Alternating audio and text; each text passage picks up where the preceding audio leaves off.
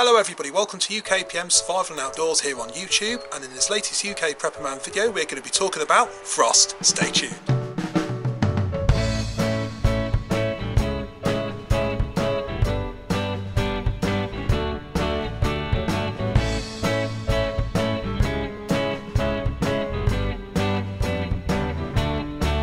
So what is frost? Well, frost is my way of remembering 5 important weekly checks to do to my vehicle. Now, with winter approaching, it's more important than ever, in my opinion, that these checks are done. So I'm just going to put it out there. This is not an advanced mechanics video, okay? This is for anybody who maybe is not mechanically minded but just wants to make sure that their vehicle is running, and doing these 5 checks is going to mean that there's going to be less problems later on. All right, so without further ado, F stands for fuel. Obviously, it goes without saying you have to have fuel in your vehicle for the vehicle to run, and I choose to keep no less than half a tank worth of fuel in the vehicle at any one time. Okay, we've all seen situations where, especially come bad weather and other situations, there's fuel shortages, garages are closed, there's queues, problem after problem after problem. So having that half a tank is reassurance. Don't let it run right down to the red light or the red marker, because you know, you run out of fuel, then you're going to have a bit of a problem. Okay, I use super diesel, and through personal choice it returns better fuel economy than standard diesel. I'm doing about 53 miles per gallon at the moment, so it's not too shabby for a car that's of its age and the style of driving and the journeys that I'm making. All right, so you know, it's a good idea to have spare fuel. Maybe a spare fuel can in the car. I keep an empty one. You can store fuel if you want to in your vehicle. Just make sure it's secured. And again, if you want to keep spare fuel at your property, there's a limit. At time of filming, it was 20 litres in 2 10-litre fuel cans and 2 5-litre plastic ones. So 30 litres was the maximum in that sort of denomination. But it's going to vary, okay, and it might change. It's going to be different for anybody who's watching this in other parts of the world. So 30 litres is half a tank. I'd rather have half a tank than you know, no spare fuel. Okay, but change it out, make sure that it's not just going on there month after month after month, because you know, you can have problems with the fuel degrading over a long period of time. All right, so that's fuel. Next letter, R, stands for rubber. Well, 4 tyres on the car and 1 in the back as a spare. So you know, when I'm washing the vehicle, I'm checking the tyres, making sure that the tyres are in good condition, that there's no cuts, bulges or problems with the tyres. Make sure that the pressures are correct as well, and make sure your tread depth is right. So tread depth first. In the UK, the minimum is 1.6 millimeters. If you have less than 2 millimeters and you take your car in for an MOT, then the MOT tester might give you an advisory and tell you that you need to change your tyres soon.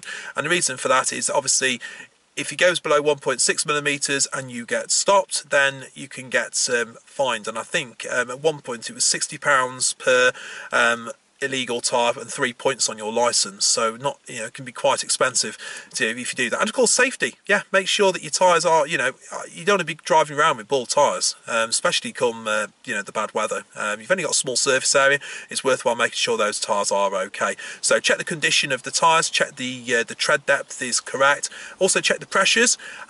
Your easiest way of doing that is when the tyres are cold, use a pressure gauge. Just make sure that you are referring to the correct pressures for your type of tyres and your type of load. They'll be either in your handbook or they will be on the inside of the filler cap on your vehicle. Okay, in this case of this one it is, and all I need to do is make sure that if they need to be pumped up a little bit more air in them, I can do that with the foot pump. All right.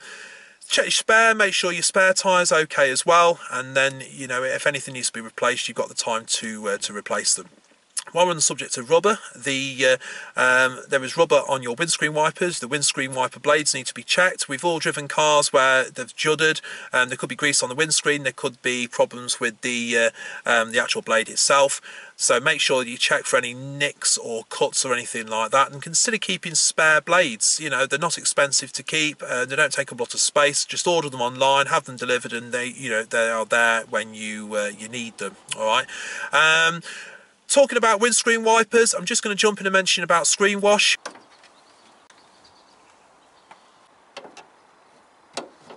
Obviously, winter time, you're going to be cleaning your windscreen an awful lot more, so it's worthwhile making sure good quality screen wash is used that protects below freezing.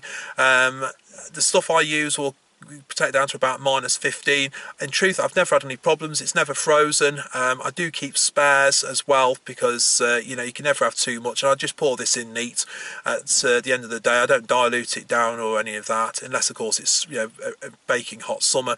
But it's so cheap, just use it, and it's it is there. You need to be able to see where you're going. Maybe keep some spare in the car as well if you've got enough space. So that's your screen wash.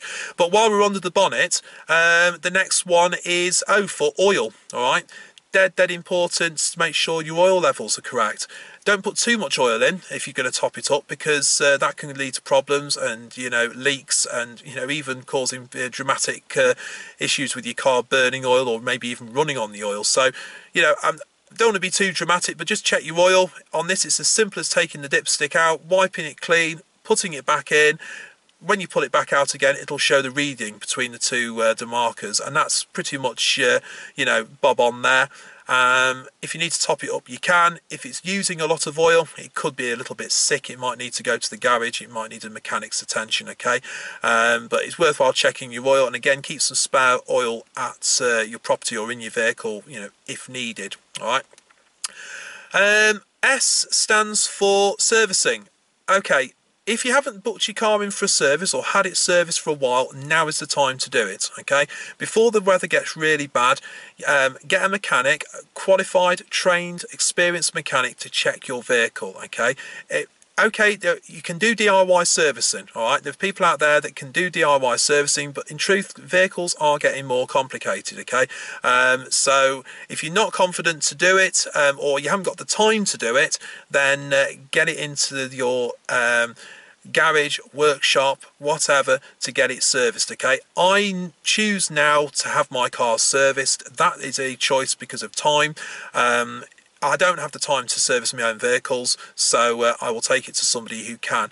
A good mechanic is worth their weight in gold, so find a good one, use them, stay loyal to them, and it'll pay dividends, okay? It's not cheap to get your car serviced. Anywhere between £100 to over £300 for a service, depending on where you take it, on what vehicle, and what needs to be done. But at the very least, the vehicle needs to be oil changed at least once a year or every 10,000 miles, okay?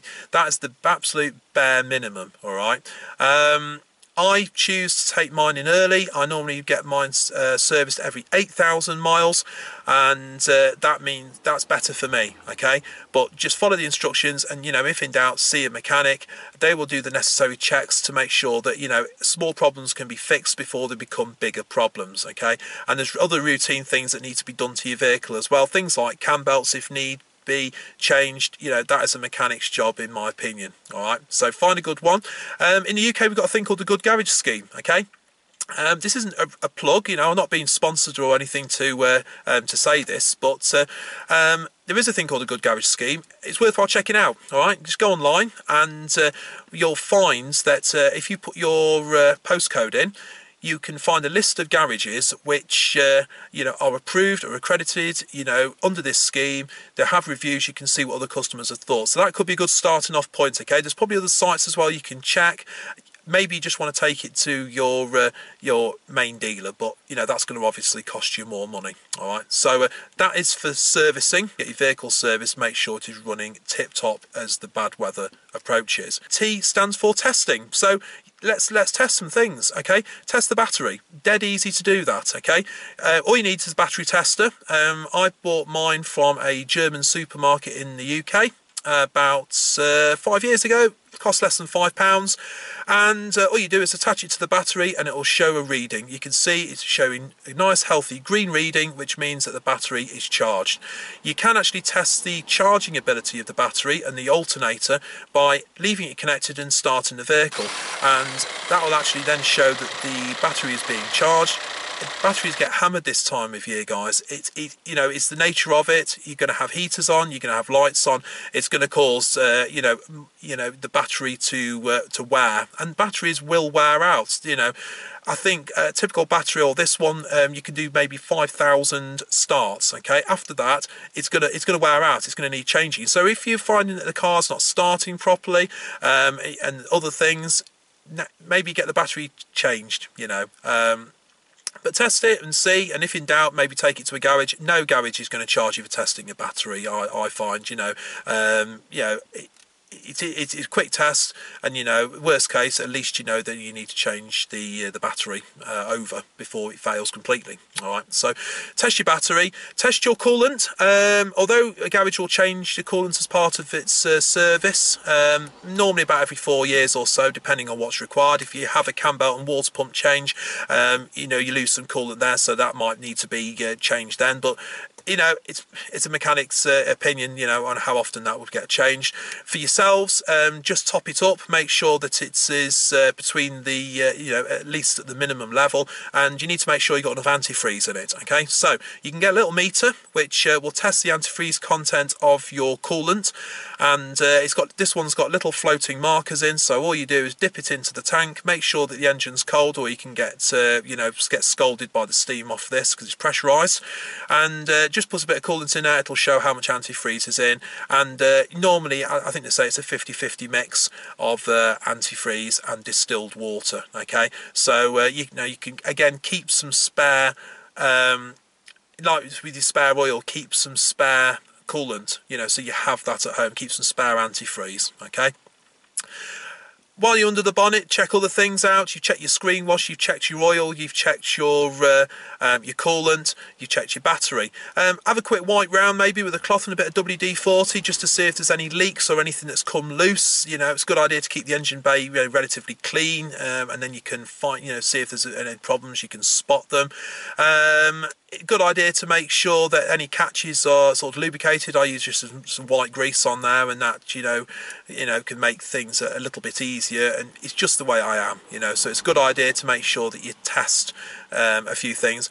And outside the vehicle, test your lights, make sure that your lights are all working, front and rear.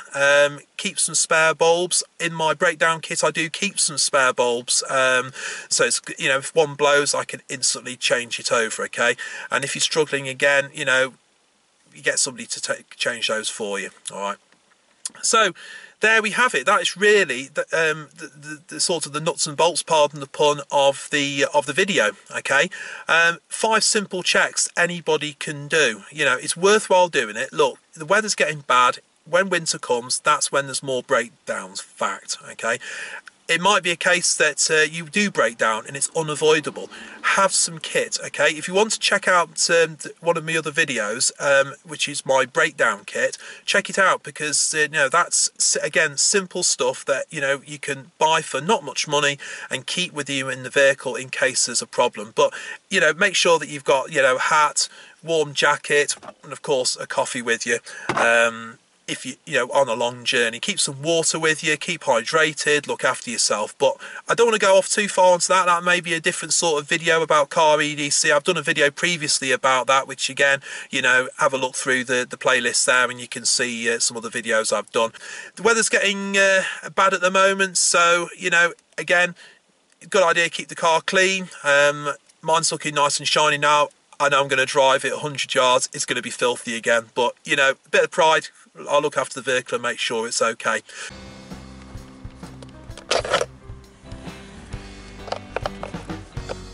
Four tyres on the vehicle, well, there was the last time I looked, but on a weekly basis. And the 5 letters in F.R.O.S.T of the thing you want is obviously to have a flat or a slow puncture, and